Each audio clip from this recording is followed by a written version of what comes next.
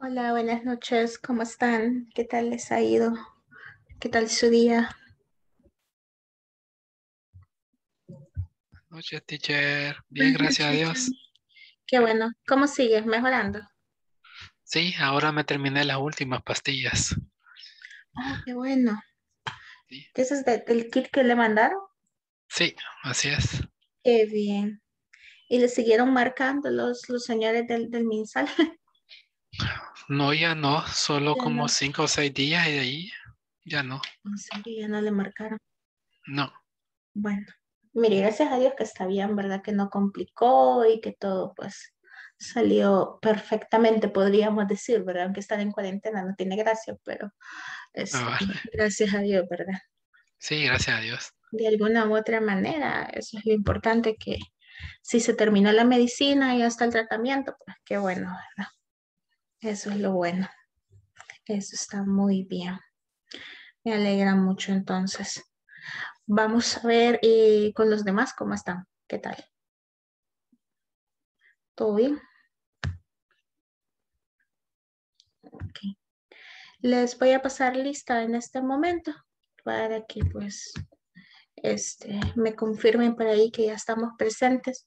Pues decirles nada más que ya estamos casi terminando la segunda semana, ¿verdad? Mañana, que sería el 28, martes 28, y el miércoles 29 tenemos lo que es el examen midterm, que es el que vamos a estar viendo. Y ya pues el 29, ¿verdad? Terminamos unidad 2 para el jueves 30 comenzar la unidad 3 y así tener las primeras dos sesiones de la unidad 3 el jueves 30 y el 1 de octubre. Como ustedes verán, ya estamos casi que en la recta final de finalizar, porque ¿qué es lo que falta, verdad? Para que comience octubre, bien poco el tiempo. Así que vamos a ver, voy a pasar lista, agradeceré mucho su presente. Adela Trinidad. Trini.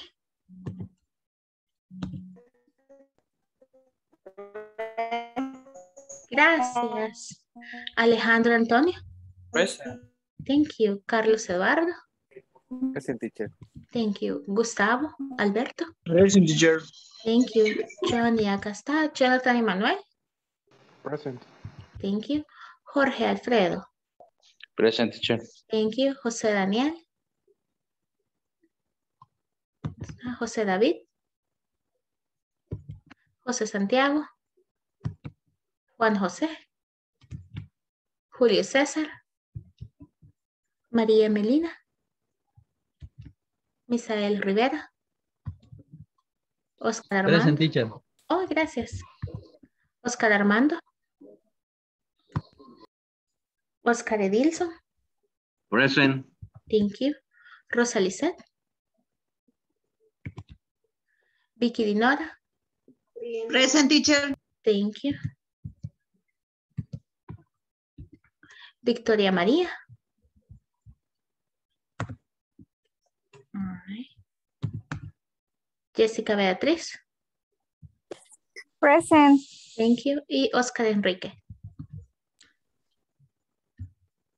Present. Teacher, Gracias. Diga. tengo problemas de conexión. Si me saca la aplicación y yo no estoy, es porque me sacó la aplicación. Bueno, está bien. Porque, Trata de conectarse, ¿verdad? Cuando lo saque, intente conectarse de nuevo ok, para que le marque los minutos que esté conectado y no lo vaya a quedar con déficit de minutos. No se preocupe, siempre yes. intente volver a entrar Thanks, por lo de teacher. los minutos. Oiga, no problem. Teacher, good night. Diga, good night, dígame. Julio César. Ah, Julio César. Julio, mire, ya le había pasado aquí la lista. Pero Perdón, gracias. Ya sabe, no hay perdón. problema, no hay problema. Veamos, ya le pusimos el numerito. Gracias. Gracias, gracias. Gracias a usted. Vamos, para los demás, yo sé que está lloviendo. Bueno, acá no está lloviendo ahorita, pero sí estaba lloviendo por la tarde y ha sido tormentas bastante, algo violentas. Entonces, si ustedes tienen problemas de conexión y se les desconecta la videollamada, vuelvan a entrar inmediatamente de serles posible para que así, ¿verdad? Tengan minutos contados y no vaya a ser demasiado el tiempo en minutos que le vaya a hacer falta. Entonces, por un par de minutitos, 20 minutitos, ¿verdad? No es tanta la diferencia a que le hagan falta 60, que sería una hora completa. Entonces, si los saca, los vuelve a entrar y así sucesivamente, ¿verdad? Por favor, intenten de la manera de lo posible de volverse a conectar tan rápido como sea. Así que vamos a comenzar. Let's see. Some of you were asking a couple of questions regarding to the virtual platform. Regarding to that, it was to the midterm exam, and we are going to be studying today as well that topic for the midterm exam. Give me just 1 second. I wanted to log into my online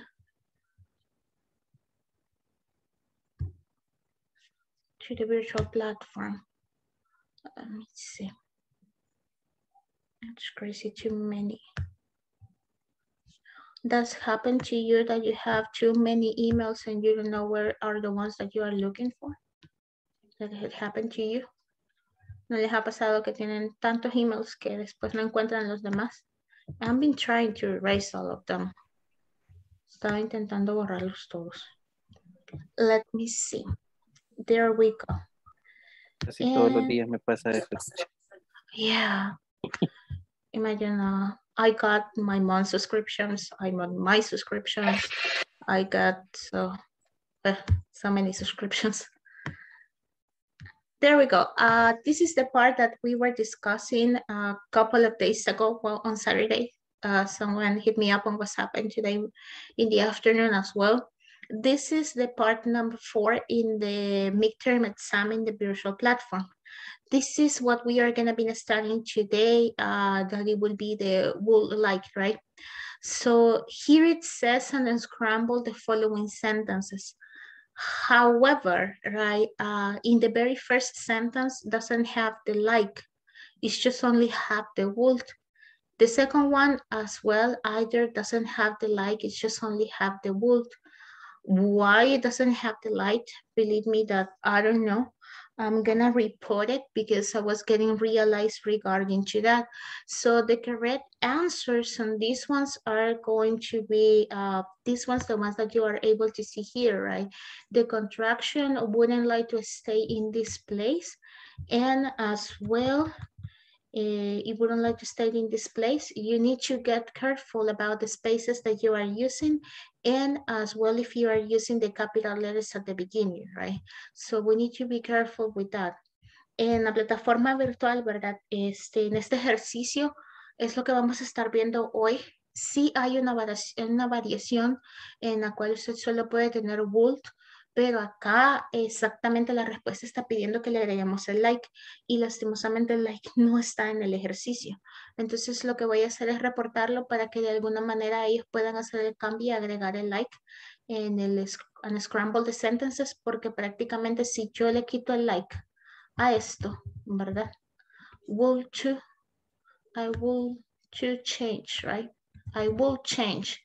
Si yo dejo esto así nada más, el I will change, y le doy submit, ¿verdad? No me lo va a aceptar la plataforma, ¿verdad? Que en realidad debería de ser así, puesto que son todas las palabras que yo tengo ahí, ¿verdad? El will change, pero acá me está pidiendo el would like to, right? El would like to.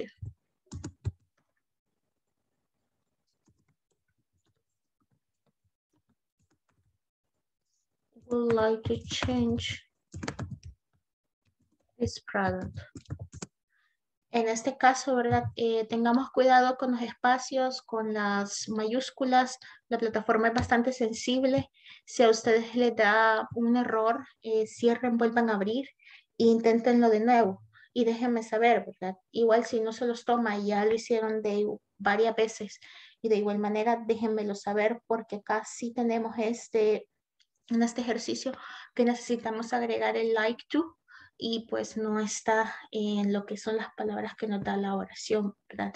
Esto no voy a profundizar más ahorita en la cuestión de gramática del would like porque es lo que vamos a ver esta noche. ¿verdad? Como parte de la gramática. O déjenme ver. Creo que les estoy mintiendo, ¿verdad? En esta parte. Déjenme ver. Teacher, Diga. what's the meaning of punto in English? Point, shape, dot? I don't know. In the sentence. In the sentence, as a grammar, it's gonna be in this case point. If it's gonna be on an address in the website, it's gonna be a dot. As well, it's going to be a dot whenever you are talking regarding to the, for example, IP addresses. And as well, in this case, if you have the mathematics one, so that one is going to be a dot too. So it depends. Basically, the point is going to be just only in grammar. Well, not grammar, it's mechanics when you are writing down, and the dot is gonna be for the addresses, like website addresses that has .com, and as well some mathematics operations if you are talking regarding to numbers. And the other one you told me was?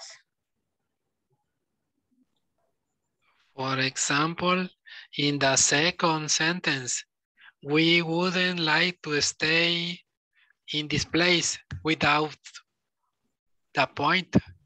In this case, it's correct. In which one? Without the point? Yes. At the Without end? the point, yes. In Yes. this case, it's correct. What happened is not that it's correct in mechanics. Clearly, mechanics is not correct, but what happened is that it's the way that the visual platform has been set it up. So here is what we have set it up and what is correct. We know that at the end of every sentence, we need to have the point at the end. It's true, yes, and that it's some mechanics and no one can change it. But here what happened is that we have what it's being set it up on it. So if on the virtual platform it's not been asking for, basically you don't have to place it. Here what happened is that in the instruction is just say unscramble the sentences. I bet that they are taking this point and not necessarily you have to put it there. So that's what I can say. En el caso acá, ¿verdad? De lo que es en la gramática o en la mecánica, ¿verdad? Mechanics, sí se tiene que poner un punto al final. Pero como acá en la plataforma es lo que nos piden o como ellos la han seteado. Entonces acá han seteado las respuestas sin necesidad de nosotros ponerle el punto. Cuando ustedes estén escribiendo, sí tienen que ponerle el punto, ¿verdad? Porque eso ya es aparte, la mecánica en la escritura, ¿verdad? El handwriting ya sería muy aparte de lo que en la plataforma virtual se ha puesto. Entonces acá es por la configuración de la plataforma. A veces lo requiere, a veces no. Y si usted lo pone, si no hay restricción, le va a salir buena. Pero si no está seteado de esa manera, la misma plataforma le va a decir que está mala, aunque esté correctamente escrito, ¿verdad? Entonces, es por esa razón. Pero no, con eso no quiero decir, ¿verdad? Que no tienen que escribirlo. Sí tienen que escribirlo. Acá es otra cuestión, ¿verdad? La plataforma virtual ha sido seteada de una manera totalmente, de una manera en la que, pues, unfortunately, I cannot control it. Pero que ustedes lo sepan, para mí eso ya es ganancia, ¿verdad? Que ustedes lo tengan en cuenta. Entonces acá si está seteado de esa manera, pues hagámoslo de esa manera, pues tenemos que completar la tarea, pero en este caso usted siempre tiene que recordar, después de cada oración, sí, yo necesito, ¿verdad? Llevar esto y esto. Teacher, Yes. en mi caso, igual yo hice en el homework, hice, no recuerdo cuál, pero la hice de un modo, de otro, y siempre le ponía el punto, y me salía mala. Intenté como 6 veces. Luego se me ocurrió quitar el punto y ahí me salió bueno. Ajá, sí, es por la manera en la que está configurada, ¿verdad? Sí, eso es algo que yo lo voy a reportar para que ellos lo puedan tomar en consideración de revisar todos los ejercicios, porque es la manera en la que está configurada, ¿verdad? Eso es la manera en la que está configurada. Thank you. You're welcome. Les miento, fíjense que de will to lo vamos a ver mañana. Así que no me voy a extender mucho en este tema porque el día de hoy tenemos que cubrir otro, ¿verdad? Así que vamos a mañana, el día de mañana sí les voy a explicar bien las variaciones de will to y would. So es lo que vamos a hacer. So we are going to get started at the moment. I just take the attendance for you.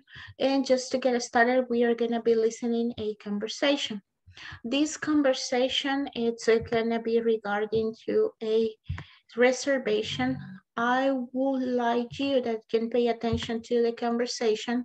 And first of all, since this is a listening comprehension, the one that we are going to do today, we are going to have these questions, right? The first question is, the man finally makes a reservation for March 22nd, March the 20th, or March 21st. So you will have to listen to the conversation and look for this answer, right? Then we have, what kind of room does the man prefer? A smoking room, either one is okay, non-smoking room. So we need to listen the conversation and look as well for the correct answer on it. Why? Sí les estoy compartiendo, ¿no, verdad? Todavía siguen. No, teacher. Ajá. Sí, es que eso tiene el problema. Lo siento, veamos. Esta es la... Oh, sí. Yes. The question. The questions, yes, the questions. Yeah, okay. Yeah. All right, so here we have the questions, right? Estas serán las preguntas. We are going to listen a conversation. This person is going to make a reservation of a hotel. So we need to pay close attention to what they are going to be discussing, the clerk and the man. In the very first one, it says the man finally makes the reservation for March the 22nd, the 20th of the 21st. As well, we had what kind of room does the man prefer, either a smoking room, or either one is okay, or a non-smoking room.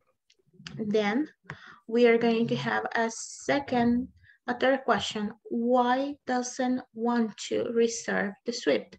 It's too expensive. It doesn't have a nice view. It doesn't come with a sauna bath. So we need to pay special attention to it. Let's see the next one. The room cost plus taxes, $96, $88, $80. And how does the man spell his name, right? So here you will need to listen, right? What it will be the spelling, and you will need to choose either or. So let me go ahead and do this because this one I have it in 2 parts. Let me check if I can just do this for you to see it better. All right. Bueno, acá podría ponerlo en... Yes, I think those are the ones. Are you able to see it well? Yes? Yes. Yes, okay. So let me place numbers next to it so you can have a better perspective of it. And there won't be any mistake for that one, right? Let's see, and the number 5. So please listen in the conversation. I'm gonna play it at least 2 or 3 times, depending on what you need. And I'm going to be asking to you the questions as well, right? So pay attention to the conversation, and I'm gonna play it at this moment. Let's see. You will apologize me. My internet, I think, is running a little bit slow for some reason. Let's see.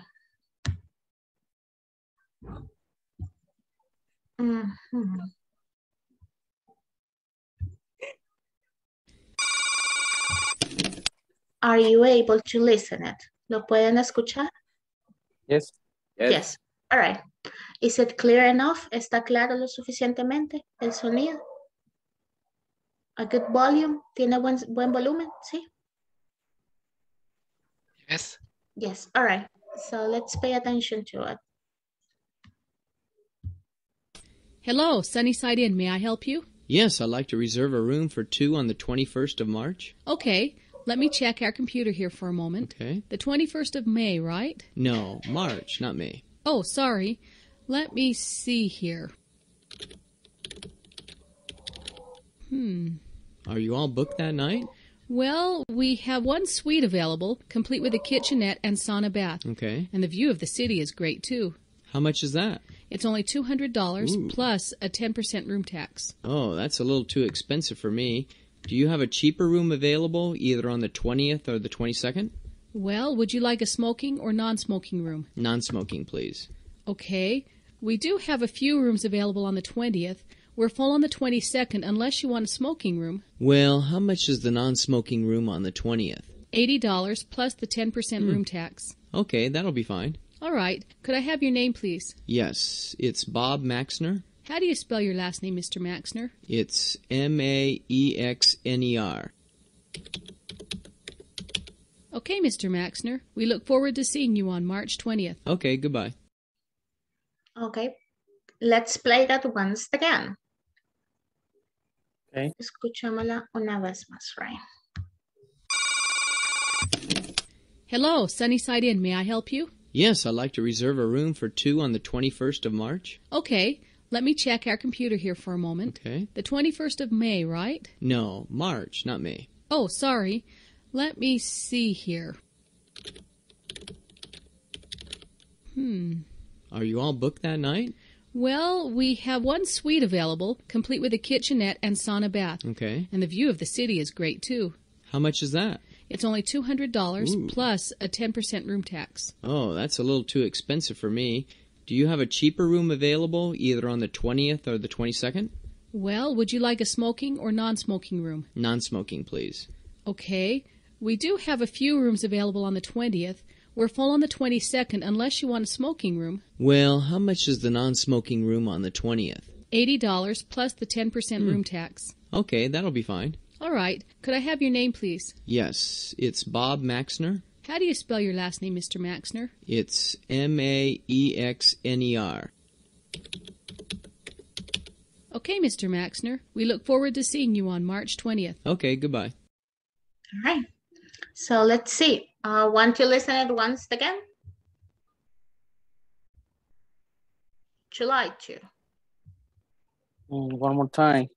One more time. All right. So I bet that you are already familiar with the questions, right? Creo que ya están familiarizados con las preguntas, ¿sí? Yes or Yes, no? teacher. Yes, all right. So let me place it here what is going to be the script of the conversation. This is the script of the conversation, and I'm gonna make it a little bit bigger for you because this one is too small and the conversation is a little bit large or huge. So let me see if I'm able to have it just a little bit bigger for you to see it. And I'm gonna be paying a special attention so I can be downloading the info. Are you able to see it well? Pueden verla. Yes. Yes, all right. So I'm gonna be just going down while the record is playing, right? So let me place it once again and play it once again, I'm sorry, and try to read it along. Let's see. Hello, Sunnyside Inn. May I help you? Yes, I'd like to reserve a room for 2 on the 21st of March. Okay. Let me check our computer here for a moment. Okay. The 21st of May, right? No, March, not May. Oh, sorry. Let me see here. Are you all booked that night? Well, we have one suite available, complete with a kitchenette and sauna bath. Okay. And the view of the city is great, too. How much is that? It's only $200 Ooh. plus a 10% room tax. Oh, that's a little too expensive for me. Do you have a cheaper room available, either on the 20th or the 22nd? Well, would you like a smoking or non-smoking room? Non-smoking, please. Okay. We do have a few rooms available on the 20th. We're full on the 22nd unless you want a smoking room. Well, how much is the non-smoking room on the 20th? $80 plus the 10% room tax. Okay, that'll be fine. All right. Could I have your name, please? Yes, it's Bob Maxner. How do you spell your last name, Mr. Maxner? It's Maxner. Okay, Mr. Maxner. We look forward to seeing you on March 20th. Okay, goodbye. All right. So let's see. Let's go on the questions, right? So the man finally makes the reservation for when? 1, 2, or 3? 2. 2 for 2. Yes. All right. March 20. So, March 20th, right? 20. So what kind of room does the man prefer? 1, 2, or 3? No. 3. A No non-smoking room. A non-smoking room. Yes. Why doesn't he want to reserve the suite? 1, 2, or 3? It's too expensive. It's too expensive, right? What's too expensive? What about the number 4? The room cost plus tax? $80. $80, right? And the last one, how does he spell his last name? The number 2, Maxner. Maxner, right? Buck Maxner. All right, underline that. Let's see. So tell me, it was difficult at the beginning. Do you feel it difficult or not? Yes. Yes. Yes, a little bit. The listening part, okay? Sí. Just just with the questions, you feel it difficult? No. No? For me, no. No, for you, no. All right. Someone else that has felt it difficult or not difficult, or it was easy?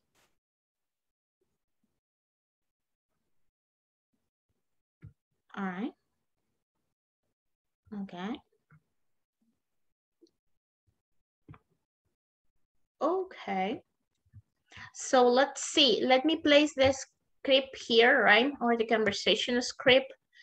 Scan it for a couple of minutes and let me know if you have any question regarding to the vocabulary or pronunciation for declare or for the man. You tell me.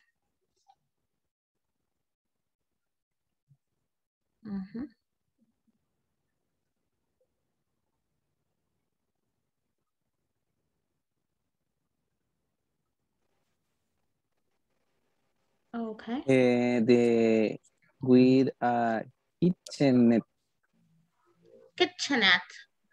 In the kitchenette es una cocineta, ¿verdad? Una pequeña cocina. Okay. Una kitchenette in a sauna bed. But the second is the cheaper.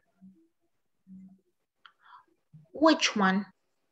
Do you have a cheaper room?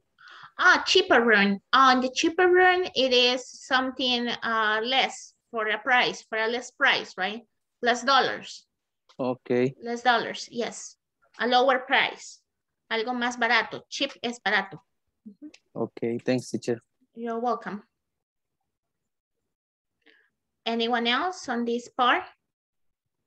No one? All right. So let's see the last one. In this one, or everything is fine? Teacher. Diga. I don't remember when you say el guión. I don't remember in English. El guión between two words. The script? Non-smoking. Oh, this one, the hyphen. Yes, why in some words lleva y en otras no? ¿Por qué en unas palabras lo lleva y en otras no? Okay, the reason why in this case, like here, right, a non-smoking room, whenever you have a prefix or a suffix, you can just separate them by the hyphen. Or whenever you are just doing the spelling, right, of something, you can separate them as a hyphen. It's not necessary. Sometimes they use them with the compound words, but as well it's not necessary just to separate the word. This and this, however, they are one together. El hyphen, por lo general, se ocupa cuando usted tiene un prefijo o un sufijo. Estos son prefijos, ¿verdad? El non. Entonces, a veces, ¿verdad? Y digo a veces porque no todos lo hacen, le ponen el hyphen. Entonces, no es necesario hacerlo. En realidad no tiene mucha diferencia, igual que con los nombres compuestos, ¿verdad? Tienen una palabra y tienen dos y de esa misma se hace uno solo. A veces ponen entre ambas palabras, ponen el hyphen y pues solamente para hacer la separación, pero al final la palabra pues siempre queda junta, ¿verdad? Porque es lo que quiere dar a entender. Entonces, it's not necessary really to place the hyphen. Some of them doesn't, some of others doesn't. In my case, right, writing essays, yes, I used to do it, right? But when I was writing something really formal, like an essay or a letter or something like that, but if it was just something that they are going to read it, I just do it. Basically, I don't do it, right? I don't separate them. Sí lo hago, sí lo hacía, ¿verdad? Pero solamente con algo, pues, bastante formal, pero por lo general, pues no se le penaliza, ¿verdad? No se penaliza esa situación. So it's up to you, right? If you want to do it or not. Porque no tiene ninguna penalidad, tampoco it will say, no, you don't know, or you don't know how to write or something like that. But it's gonna be disrespectful or something like that. No, it's just that they place it to make a distinguish on it. Solo se pone para hacer una pequeña distinción, pero en realidad no tiene ninguna penalización, ¿verdad? A la cuestión de la escritura. Thank you. You're welcome. Is someone else? Any question or everything is fine? We are fine? We are good? Yes? No? You tell me. All right. So if there is not any question, right, I hope that you enjoyed the activity for a little bit, right? So you can just go ahead and have a little bit of listening, which is really important on it. So we are gonna get started with the topic that we had for today. And the topic that we had for today, it's going to be well, in this case, the modals made and might, right? Made and might. So I have a question for you before that we get started, right? I have a little bit of the question for you. And let me ask you this. Just allow me 1 second, right? We are going to have a discussion on it.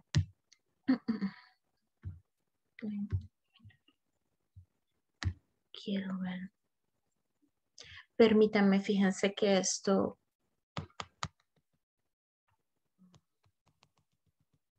Algo le pasa a mi compu. All right. Quedó traveling.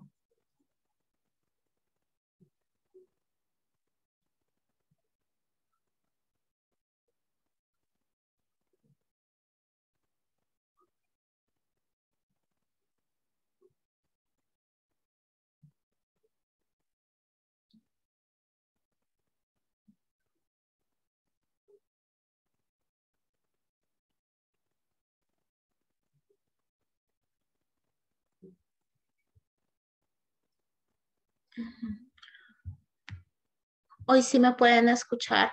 Fíjense que mi PC quedó congelada por un par de segundos. Yes, Yes. Yes, teacher. Yes. Qué bello esto que quedó trabado por un par de segundos. Esto es. Permítanme. Espero que no haya dejado de hacerla, de grabar, porque si dejó de grabar, I'll have problems. Teacher, Okay, tell me. in the screen recording. In the screen, it was saying that it was recording. What Yes. happened is that on mine, everything got freezed. And I don't know, I think it were just a couple of minutes or seconds. I'm not quite sure, but oh my God. Let me Teacher, just, give me in 1 this minute. case, Tell me. with Solo cuando que esté o alguien en la reunión, siempre sigue grabando como se graba en la nube. Seriously, I hope that it will just record the minutes that we have. What happened is that sometimes just for 2 or 3 minutes, they are asking us to just go ahead and the class all over again, right? And that's not really good, right? That's not really good. So that's why. Lo que pasa es de que a mí me preocupa porque a veces si por un par de minutos falta, nos piden que hagamos la clase otra vez, ¿verdad? Por el par de minutitos que nos hacen falta y entonces eso no es como que, it's not funny, ¿verdad? Porque yo sé que es su tiempo y no es muy bueno y no sé qué le pasó a esto, se trabó. No quiere trabajar hoy, está de lazy. Okay, so this is what we were about to do, right? I would like to that we can go ahead and get in groups. We are going to discuss just a couple of questions that I have here. I was just trying to get the questions that I was prepared for you. So this is what we are gonna do. We are going to go on pairs. Yeah, on pairs. Well, I'm not gonna place you in trios. I think that a trio will be better. So I'm gonna place you in trios and please discuss this question. How was the last purchase you did? Were you satisfied or dissatisfied? Was the customer satisfied or dissatisfied? But not this question yet, right? This one, leave it in the parking lot. Esta déjenla en el parking lot. Vamos a discutir solamente las primeras dos. The number 1 and the number 2. So I'm gonna place you in small groups. So what am I doing? I'm gonna place you in small groups of trios and please discuss this question. How was the last purchase you did? ¿Cómo estuvo la última compra que usted hizo? Were you satisfied or dissatisfied? What type of purchase? Any type of purchase, right? Food, clothes, shoes, anything that you would like to, any item. So remember these questions and please, we are going to go on the groups at the moment. I'm gonna give you 5 minutes for you to discuss the questions, right? It's gonna be a short time, but then we are going to go once again to the rooms. So can I stop sharing at the moment? Podría dejar de compartir al momento and I'm gonna place you in the rooms. Yes. Yeah. All right. So it's gonna be a short time this time because then we are going to go once again. So just 1 second. You are gonna be, how many do we are? We are 19 with me, 18, right? So let's see. We are gonna be 18. So there we go. The rooms are created. You might join to the rooms at the moment. All of them are open. 5 minutes. All right.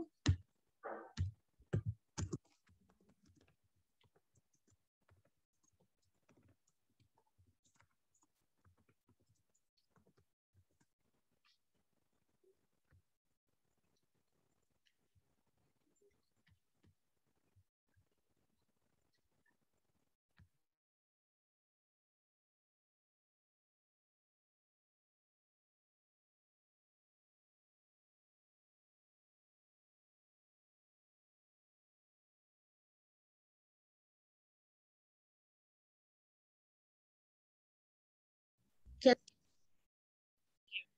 Hi, teacher. I like to share. You would like to share and it's not letting you. Yes. Okay. Let me see. Oh, yes. Now, yes. Yes. I've been always configuring this thing and doesn't let me. Right. Okay. It's Oh, your. yes. It's mine? Yes. Okay. Let's see. It's mine. Let me stop sharing. Try to share you. Yours? Yes. Yes, now yes. All right. Yes. Yes. So there you go. Okay. So practice, please. Thank you. You're welcome.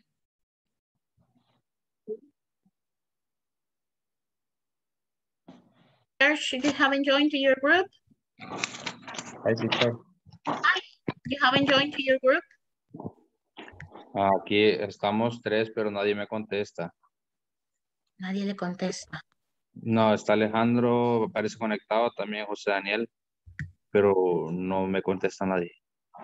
Vaya, hágame el favor. Ah, Alejandro ya se unió.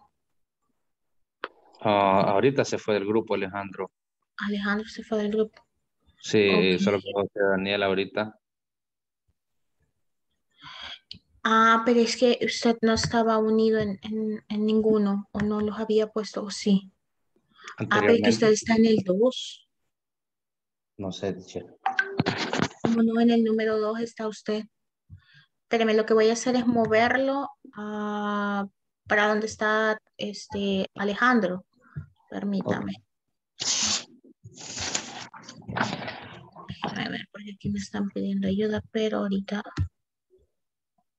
Vaya, ahí está. Gracias, teacher. Thank you, Ya teacher. sabe, ya sabe. ¿Qué es? Muy bien.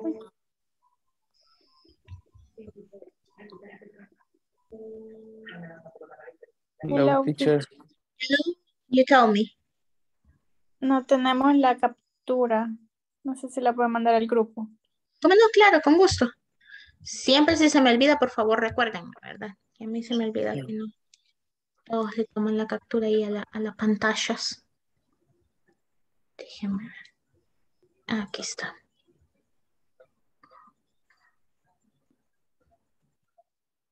Ya vamos.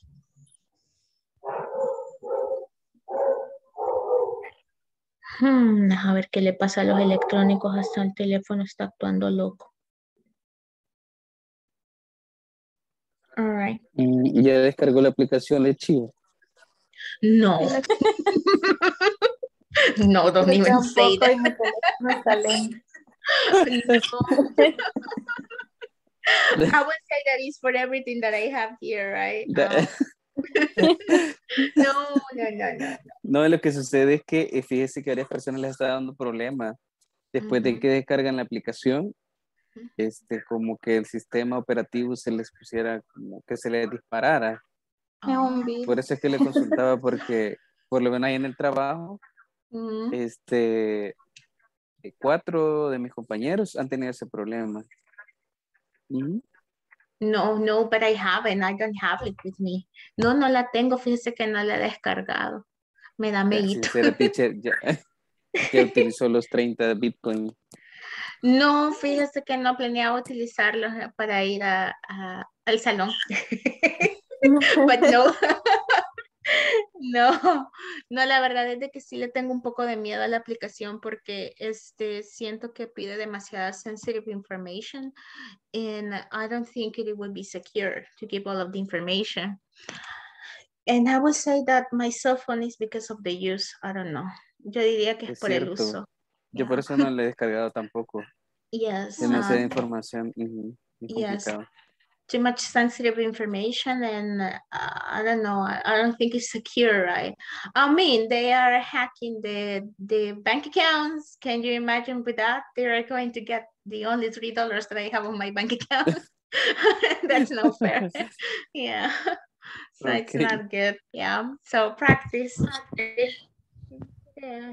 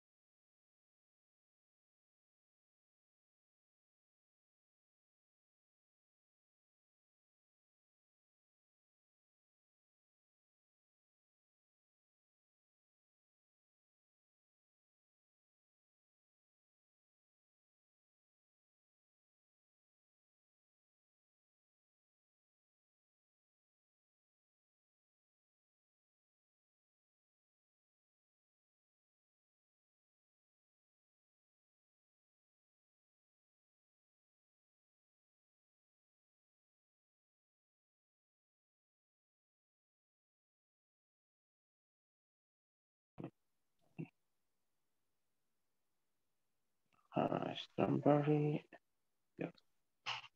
Dog Musre.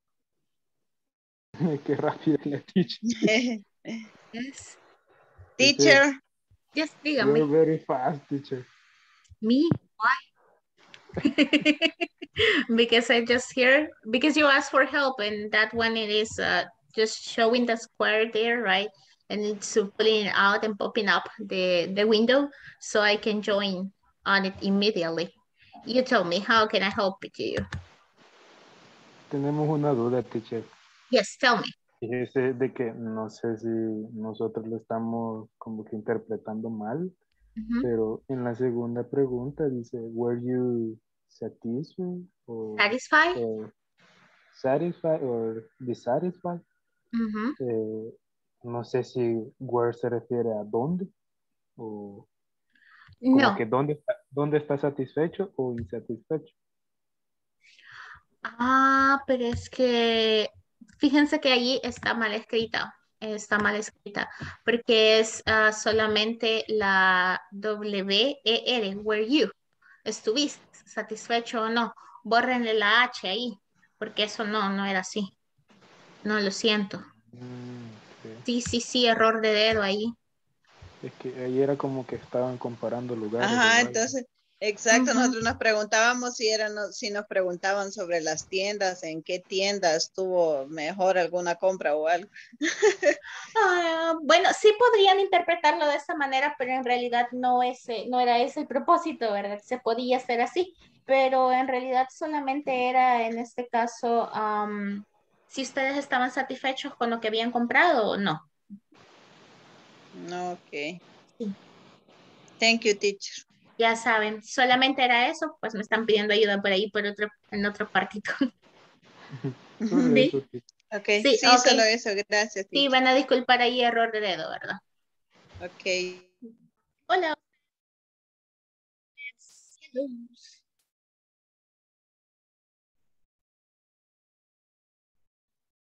Hello, teacher. Hello, teacher. Hello. How can I help you? Fíjese que bueno, al menos yo no logré entender lo que íbamos a hacer porque tenía malo el Inter. Ya. Fíjense que casi vamos a terminar, pero solo íbamos a discutir las preguntas. En este caso, con esas preguntas, ¿verdad? Ya les voy a dar otro tiempecito más porque también deseo que vayan de nuevo, vuelvan con sus parejas, ¿verdad? O sus tríos en los cuartitos para que lo puedan hacer, pero solamente iban a discutir las preguntas, ¿verdad? Solamente era eso, discutir las dos preguntas, si ustedes estaban satisfechos o no, y era solamente eso, pero ya lo voy a poner de nuevamente en los cuartitos para que puedan discutir. Ok, teacher. Sí. So, ahorita voy a cerrar los breakout rooms para todos, para que puedan volver a la main room. Okay. So,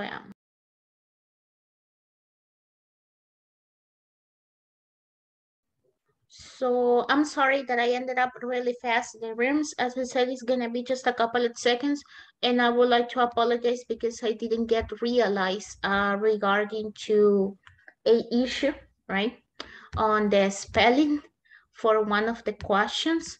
So I'm sorry regarding to that, right? So it was this one, right? It has the H there and this doesn't have the H. It has to be like this, where you, right? Lamento mucho un error ahí que hubo con respecto al spelling. Era esta la situación, ¿verdad? No era where con H, sino que era where del verb be, ¿verdad? En pasado, que le preguntaba acá si usted estaba satisfecho, ¿verdad? En este caso. Entonces, ahí sí lo lamento, fue mi error de dedo, ¿verdad? Entonces, estas eran las dos que ustedes iban a discutir. Ahora bien, espero que hayan tenido un poquito de tiempo para discutir ambas y dar su opinión, porque ya vamos a regresar a lo que es de nuevamente los cuartos, pero para hacer algo más. So, let's see. Are you able to see this? ¿Pueden ver esta? No, ¿verdad? Let me check. All right. So, this one, it is one of the parts in your virtual manual.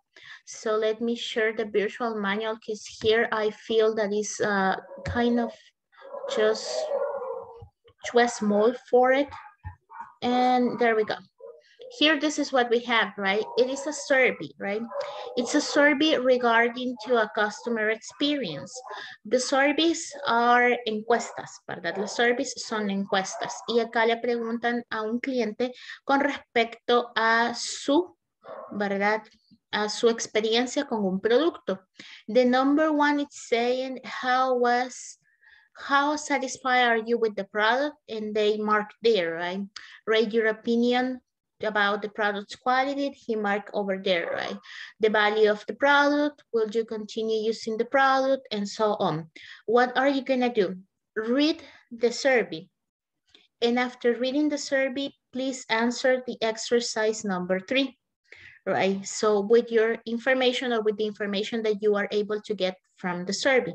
So you will have to put there your, well, basically your answer, right? Or the answer with your partner. We are gonna go to the rooms at the moment so you can discuss the 3 questions along with the survey with your partners or co-workers, and then we are gonna come back to the rooms. We are gonna discuss the questions that I set up at the very beginning for the first, and then these questions, right? Regarding to this customer and the survey. Yes? ¿Qué vamos a hacer?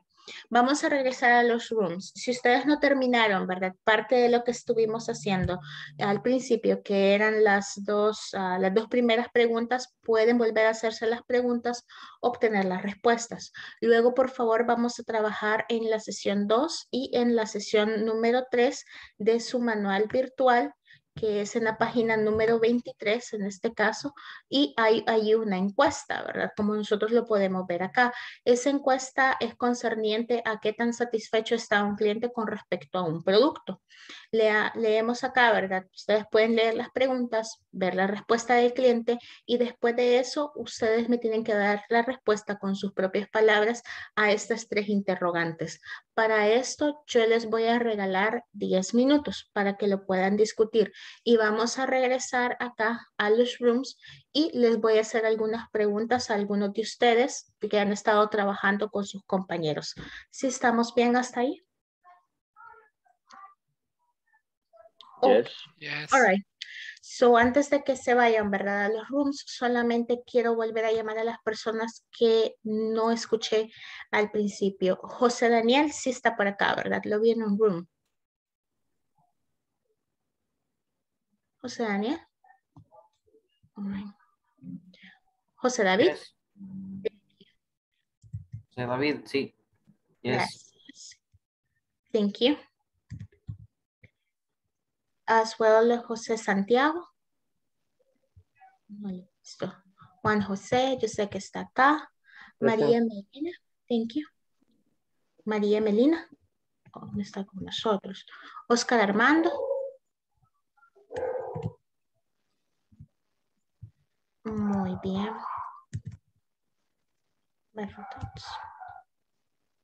Y acá tengo Rosa Lizeth, Rosita, yo la vi acá en un room.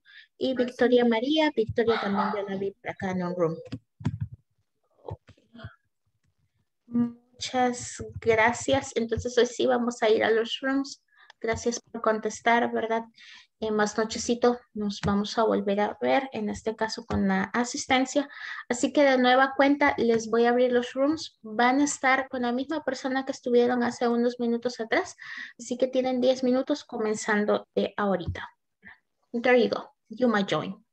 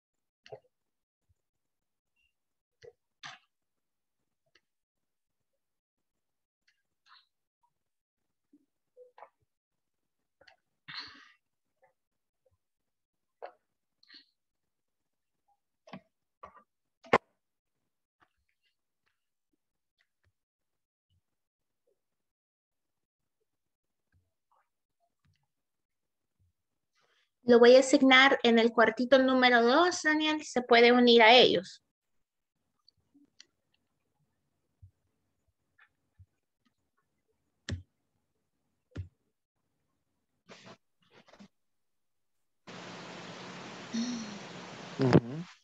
Teacher. Yo lo pensando después de que... Yes, you tell me.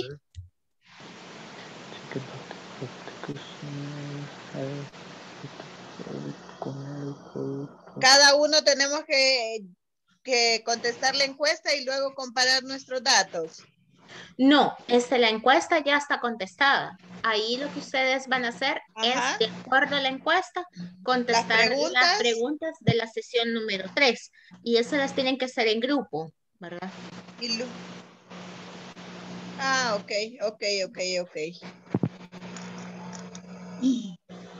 Esas las tienen que contestar en grupo para así cuando How lleguen... has the customer experience? ¿Cómo fue la experiencia del consumidor?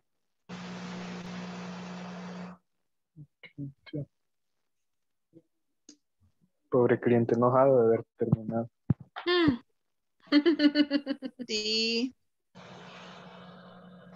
Porque dice que estaba insatisfecho. Teacher, desagradable, ¿cómo se diría? Pobre. Desagradable, pero ¿en qué sentido? El producto, una acción, una persona. La experiencia fue desagradable. The experience of the customer is, bueno, was. The experience of the customer was unsatisfied, I will say it, but not unsatisfied. Let me get something different for desagradable. Let's see. Desagradable.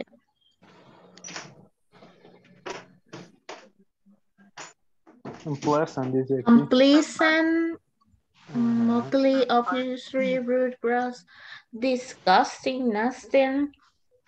Mire, sí, no, pero es que disgusting es algo que a usted no le gusta en la cuestión de sabor, olor. Uncomfortable. Usted podría decir que fue una experiencia uncomfortable o unpleasant. Así, una de las dos. Uncomfortable or unpleasant. Podría ser. Uncomfortable or unpleasant. Yes. ¿Qué tanto hay que extendernos con las preguntas? Con las respuestas. No tanto como ustedes quieran, siempre y cuando lleguen a un acuerdo con sus compañeros, ¿verdad? Recuerden que tienen 10 minutos. Ahorita de esos 10 minutos ya utilizaron 5, les quedan 5. Entonces, solamente para que... Yo creo que en la primera podríamos poner, no llenó las...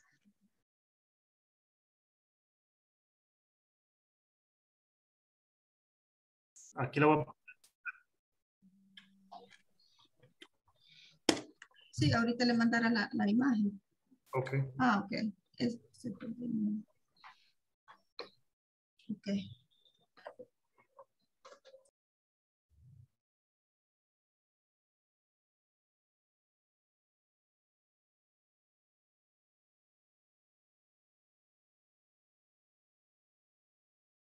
Think about possible problems the customer had with the product. Carlos.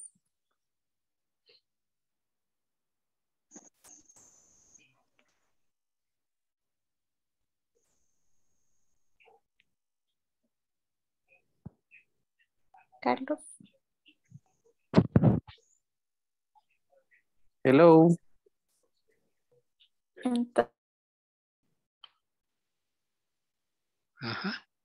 He is dissatisfied because the product has very low quality. Yes. Yes. The second, the product is bad one. And the third, the product is poor because the parts are very low.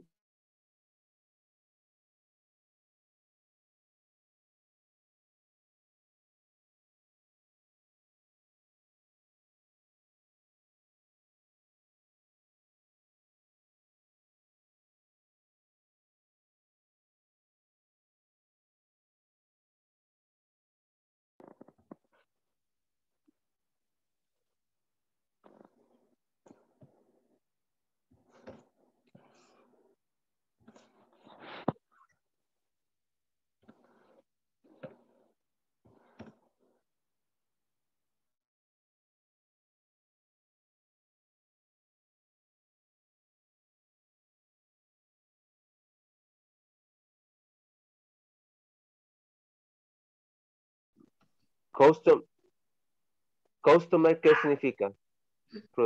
Cliente, ¿verdad? Sí. Sí. Entonces dice, ¿cómo está el cliente con la experiencia? Sí dice, ¿cómo fue la experiencia del cliente? Sería, La primera. sería insatisfecho, lo que marcó la X. Ajá, insatisfecho porque...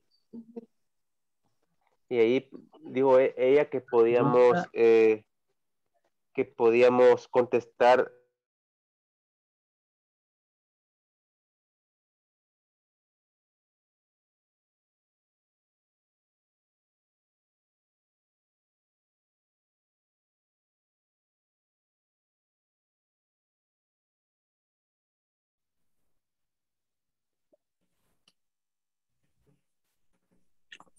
La primera puse satisfied customer experience.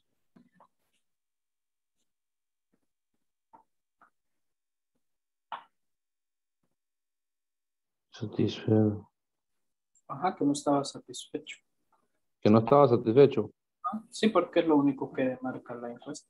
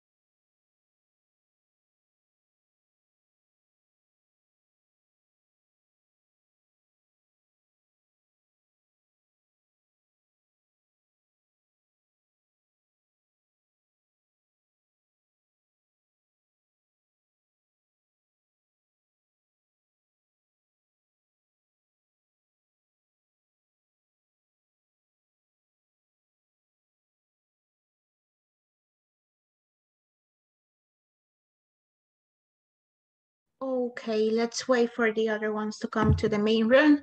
I hope that you got a good time talking to your partner and checking the survey, and we are gonna do it together, right? At the moment, lo vamos a hacer juntos en este momento, right? Let's see. Let's see. Let me share my screen.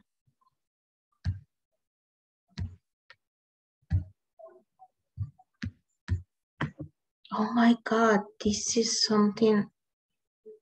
Oh, I'm sorry. Once again, if you are able to hear me, once again, this thing got freeze. Can you see my screen? Can you? Yes. Yes, all right. Yes. This computer is getting me on my nervous. Oh, thank you for confirming.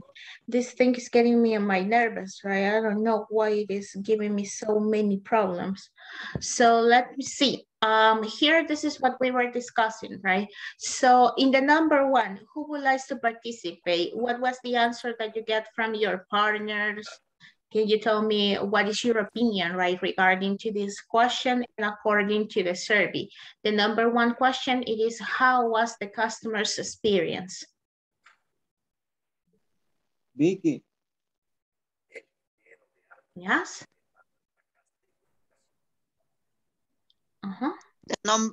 The number one? The number one, yes, number one.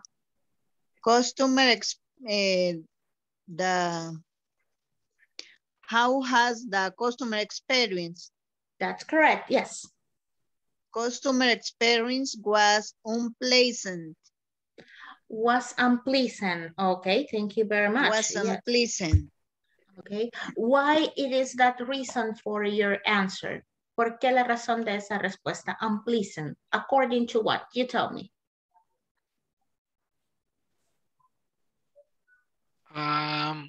He is dissatisfied because the product has very low quality. Okay, thank you very much. The correct pronunciation, it will be dissatisfied. Dissatisfied. Dissatisfied. Okay. Dissatisfied. Dissatisfied, that's correct, yes. So yeah, that's true, right? The product has a pretty low quality according to what it was saying there. What about the number two? Is the product a good one or a bad one? What was your opinion? What did you discuss with your partner? What did you get it? The product is a bad one. The product, it is a bad one, right? Yes. Why? Why? Why is it saying? What is your answer for that? According to the survey, what? Go ahead. Because the product has very low quality and the product is poor. It's poor and value, right? Thank you very much. Yes. So good job. Thank you, Adilson. So let's see the number three, right? Think about possible problems the customer had with the product. It doesn't mention what type of product do we have here, right? It's just giving us a little bit of feedback on what was the product, the quality, and so on. But in your opinion, according to what we have here, what it might be the possible problems that he or she might be facing? What did you get with your partners?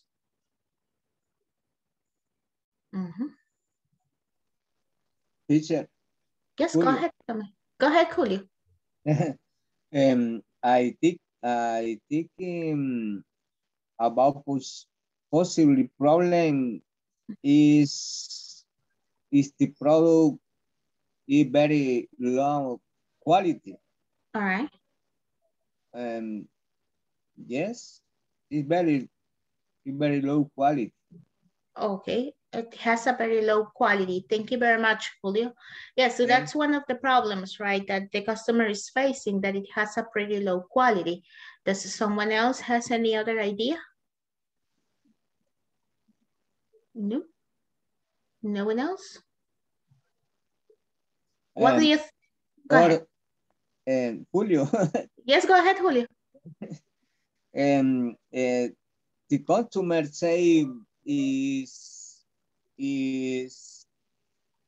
expensive. Okay. Very expensive or very high the price. Okay. Yes.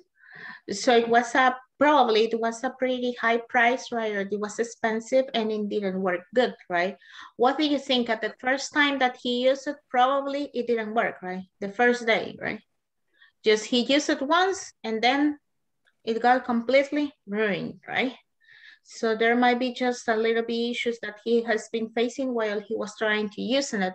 And that's why he said that it's a pretty low quality, right? And the product in the value is poor, right? So it's a high price and it's not doing what it promised, right? So basically it will be like that. What many poor? Which one? What many poor? Poor, the meaning. Poor, yes. What many? Excuse me. Poor, it is pobre, ¿verdad? Esa es la traducción tal cual, es pobre.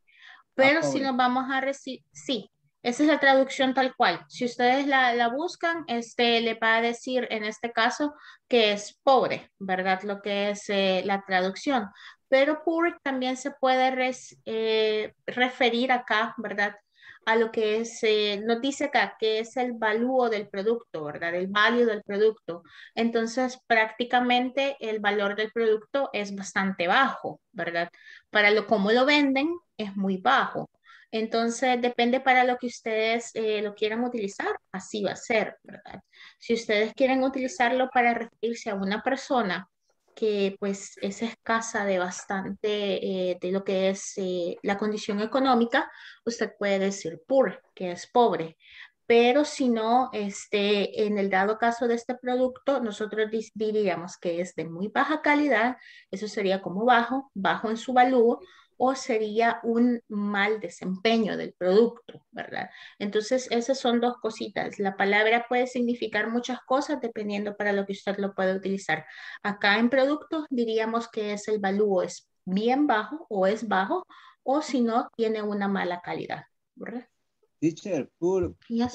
is correct, poor in quality or poor in the money? Well, in this case, regarding to the quality, it would be just something different, right? Regarding to the quality, we need to use low, right? Low. That is something different. Low. That would be a different word.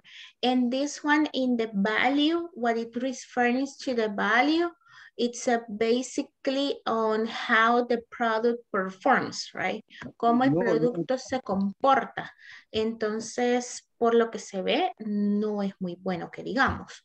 Entonces, por el feedback que nos están dando acá, ¿verdad? Nos dice que es de muy baja calidad prácticamente o es muy bajo el desempeño que tiene el producto. Yes. You're welcome. Anyone else? Any other question?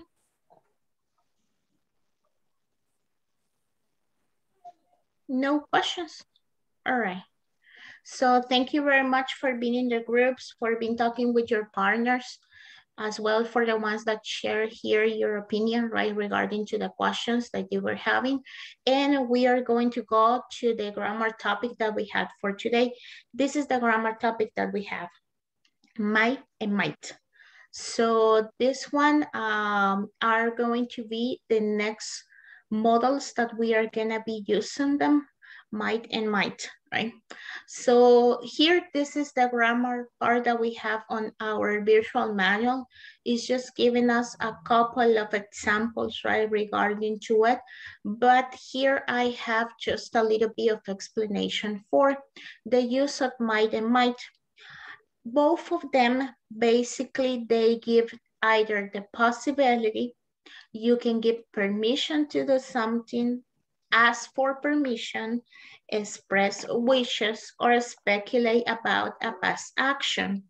This one, the last one, you are not going to study at the moment, but these first are the ones that you are going to be using most likely for. It says that might and might can be normally interchanged without any different in meaning.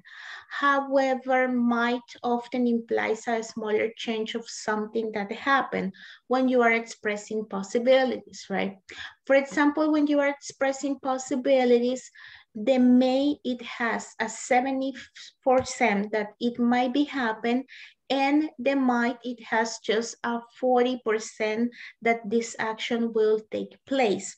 Another distinguish or another differences that they have, it is that might, it is polite, or it's considered a little bit of polite than may, right? So these ones can be compared as we have can and could, right? Can, it is kind of informal, and could, it is the formal one. Same story with these two. May, it is the informal one, and might, it is the formal one. If you want to have like this difference on it. And as well, when you are just doing, right, or expressing the possibilities, both of them has that may, it can happen or tend to happen, and might probably is just something that I'm saying just because, right? Or I'm not quite sure if it is gonna happen. ¿Qué pasa acá, verdad? En lo que es el might and may, or might and might. You can go ahead and just study it like that. In this case, the both of them, o los dos, ambos de ellos, ¿verdad? Se utilizan para estos que tenemos acá, en celestito. Posibilidad, dar permiso, pedir permiso, expresar deseos y especular acerca del pasado. El último, que es especular acerca del pasado, ese ahorita pues no lo vamos a ocupar. Más que todo se ve con estos 4 primeros, ¿verdad? ¿Qué es lo que sucede? Ellos no tienen distinción en uso. La verdad, no es que uno sea para lo otro o el otro sea para lo otro. No tienen una distinción en uso, en realidad. Lo único que tienen una distinción, podríamos decir, es al momento de expresar una posibilidad. ¿Y qué es eso? Al expresar nosotros una posibilidad, es el porcentaje que tiene cada uno de ellos para que esto pase. May es como que tiende a pasar, ¿verdad? Tenemos más posibilidad de lo que pase que might. Might es como que, pues, tal vez, ¿verdad? Es ese tal vez que pueda pasar. No estamos muy seguros. Entonces, esa sería como que una de las diferencias al expresar posibilidades. También se pueden comparar con lo que teníamos anteriormente, que era can y could. Ustedes se recuerdan que can nos decía pues ahí que era informal y could que era el formal. Lo mismo pasa acá con may y might. Nosotros podemos tener en este caso may como informal y might como el formal. Entonces, más allá de esas dos cosas, no hay una diferencia en sí, ¿verdad?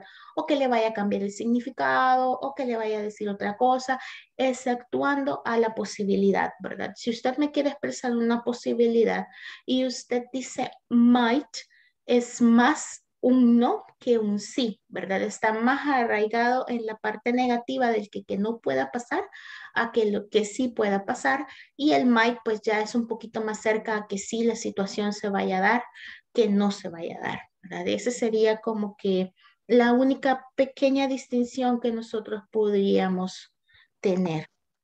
¿Hay alguna pregunta con respecto a esto? ¿Algo que no haya quedado muy claro? Teacher. Diga. What is the difference between may I go out and could I go out? Being honest with you, there is not different in meaning. In both of them, you are asking for permission for. The only thing that I will say, it is like if you are asking me, may I go out? You have the change that I will say no, right? You have the change that I will say probably no. And with the could, it is more like a yes than a no. En el caso de la pregunta de Johnny, ¿verdad? En el may I go out, en ese caso hay una posibilidad de que yo le vaya a decir a Johnny que no, ¿verdad? Que no, ¿verdad? Que yo me niegue a darle el permiso de salir. En el cambio con el could, es ya más, sí, es casi seguro que yo le voy a decir, sí, mira, go ahead, right? Go. There is not any problem. Pero en este may es como que la posibilidad, ¿verdad? No, quizás no le voy a dar permiso, o sí, aunque en las dos me está pidiendo permiso, y la verdad es de que no hay ninguna diferencia, así en sí. Yo le puedo decir que sí o que no, ¿verdad? Pero en la segunda, en la primera que usted me estaba preguntando, hay más una posibilidad que le pueda decir que un no, ¿verdad? Depende de la situación. Pero no hay distinción, ¿verdad? Casi ellos se utilizan para lo mismo. Okay, thank you. You're welcome. ¿Alguien más? Someone else? Yes, teacher. Go ahead. Dice, le entendí, el my es más probable que suceda que el my que el min. Sí, en este caso el might, ¿verdad? Hay una probabilidad más grande de que sí se dé la situación en el caso de las posibilidades que might. Might es como que tiene un rango más bajo que vaya a suceder. Ok, gracias, teacher. You're welcome. Teacher. Yes, tell me. Then can I say, may I go out? To. Yes, you can say, might I go out too? Yeah, I might too. Incluso sin necesidad de, bueno, si alguien más lo hubiera dicho antes, usted podría decir, am I or might I too? Might I too? ¿Podría yo? Sí, yes you can or not you cannot, ¿verdad? Ahí depende. La verdad es de que en pedir y dar permiso, allí sí que la distinción no es mucha. Es más en la posibilidad, donde ustedes van a tener en este caso ese porcentaje, ¿verdad? In giving us permission is most likely the same ones as can and could or have to, right? So those ones are like we can say they are being used the same, just one is formal and the other one is informal. If we want to see like a kind of differences, because in reality they don't have any difference. En realidad, en este caso de estas dos, pues no tienen como que mucha diferencia, ¿verdad? Allí los dos pueden ser, si ustedes quisieran ponerle una diferencia, pues may sería informal y might sería el formal, pero a decir verdad, no, ¿verdad? No la hay realmente. Así que se puede decir algo tangible de peso que yo les diga, sí, miren, esta es la diferencia, no la hay, ¿verdad? No la hay. Las personas tienden a usar más el might cuando no hay una seguridad, una certeza. Entonces, en el spoken language, el might es uncertain, right?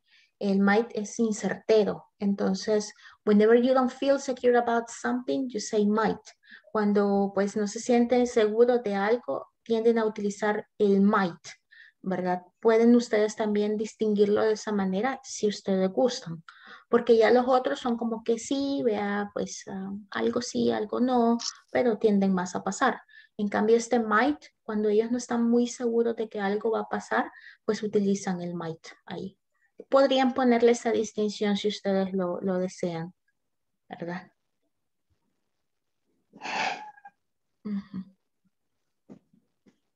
Is there any question regarding to this or everything is fine? Ustedes me indican. Or we are good or it's difficult.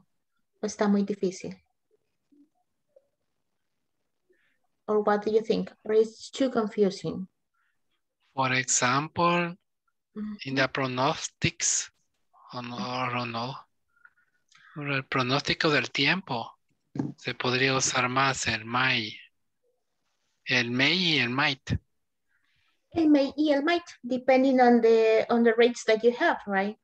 For example, let's say tomorrow, right? We are looking at the weather broadcast and it says that in the afternoon, for example, you have the 15% of the probabilities that it might rain. So you can say it might rain tomorrow. It might rain tomorrow. Puede llover mañana, ¿verdad? It might rain tomorrow. But for example, if you have, let's say, the broadcast and it is already tomorrow, and you are able to see that it has the 80% of the probabilities that it's gonna rain, right? So you are going to say, it may rain today, right? So it's going to depend on what do you have and as well the probability or the percentage of change that might happen. Okay, thank you. You're welcome. Is there someone else? ¿Alguien más? ¿O no estamos bien? Okay. So if we are fine, let's see, right? Si estamos bien, entonces veamos. Let's see, here, will be like the explanation, right, of what are we gonna use it. And here we have our custom, right? Aquí tenemos el custom formulas, right? So this one is gonna be like the formula, right? Here we have the subject, might or may or might, right? We are gonna have the main verb and the complement. Let's remember that the main verb is like the verb in the base form, right? Here we have it as a main verb because of the, because of the image, right, that I have here, but the main verb is the verb in the base form. Y aquí tenemos, ¿verdad? Lo que tan acostumbrado, pues, hemos tenido hasta estos días, que es la fórmula de cada una de las oraciones que vamos haciendo.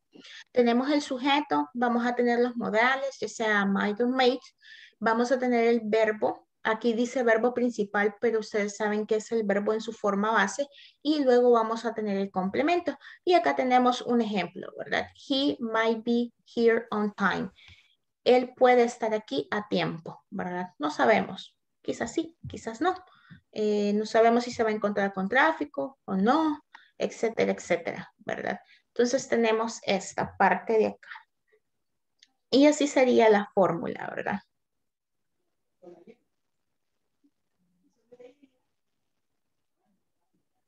Okay. So let's see. Questions acerca de esta fórmula. ¿Hay alguna pregunta de la fórmula? ¿O estamos bien? ¿Puedo pasarle slide o ustedes me dicen si todavía no?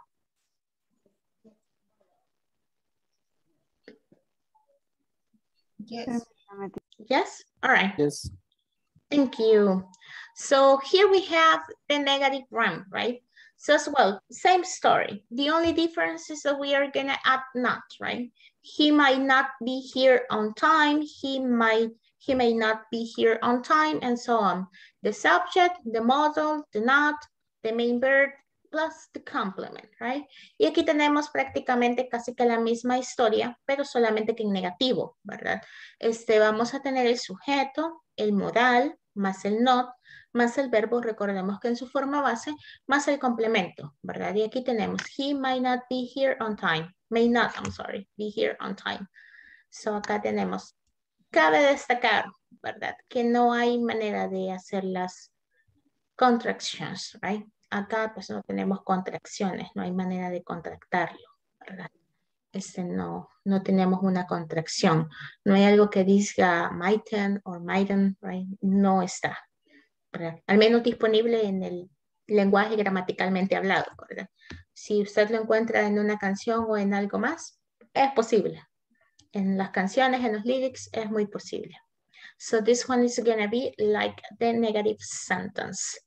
Questions regarding to the negative sentence or any opinion, you tell me.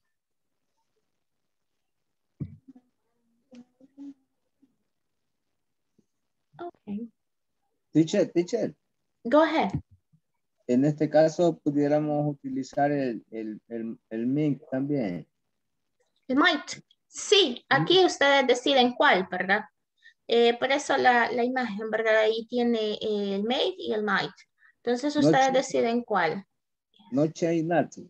No, it doesn't change anything. Just the probability, right? If you're going to be talking about the possibility. Ahí lo único que le va a afectar es solamente de qué tanta posibilidad ustedes están hablando. Por ejemplo, ¿verdad? Si ustedes saben que la persona, like me, lives here in Lourdes, right? And you want me to be there at 6 a.m. Por ejemplo, a ustedes les gustaría que yo estuviera como a las 6 de la mañana. And you know that I'm a latecomer. Do you expect that I'm going to be on time? Y ustedes saben que siempre llego tarde. ¿Ustedes esperarían que yo llegara a tiempo? No, ¿verdad? Entonces, como ustedes no esperan que yo llegue a tiempo, ¿cuál ustedes utilizarían? El may or el might. El might, right? El might, exactamente. Sí. Yes. Así sería. You're welcome. Can I continue with the slide? ¿Puedo continuar con la slide? Yes? Yes. All right. Yes. So let me see here. Here. In this one. So here we have the question, right? So in the question, same story, you switch on the modal at the beginning, then you're going to have the subject, you're going to have the verb in the main form, or in this case, the base form, and you're going to have the complement. And the question mark, right? Don't forget the question mark.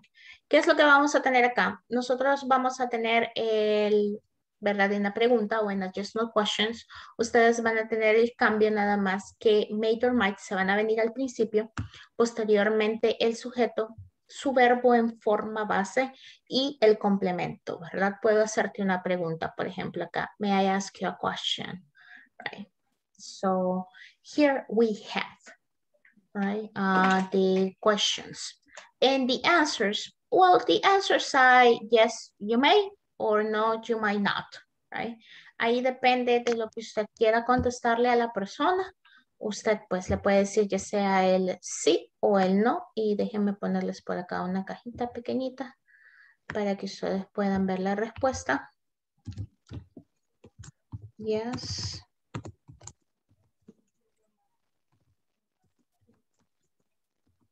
Yes, you may. Or no.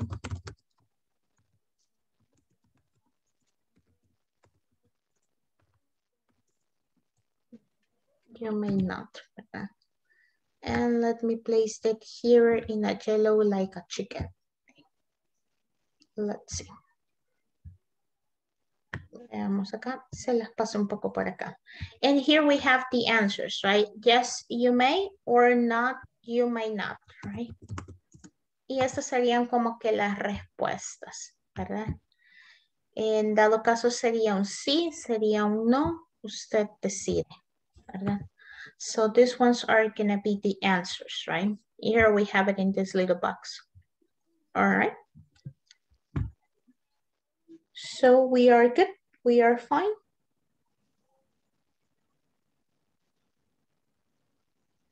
Yes, we are good. We are fine. No.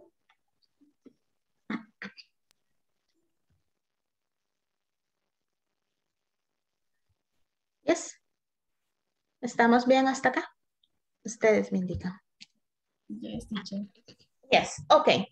So if you are ready to practice, right, since it's not me, the one that has to be talking to way much, is you, right? So we are gonna go in rooms. What are you gonna do? First of all, we are going to just create the sentence using may or might, according to the ones that we have here in the exercise number 5 in the page 24, if I'm not mistaken, your virtual manual. ¿Qué es lo que vamos a hacer? Vamos a ir a los rooms, van a completar ustedes estas oraciones utilizando made o might, de acuerdo al complemento, ¿verdad? Y ustedes tienen ahí el sujeto más lo que es el verbo y pues un complemento con su pareja.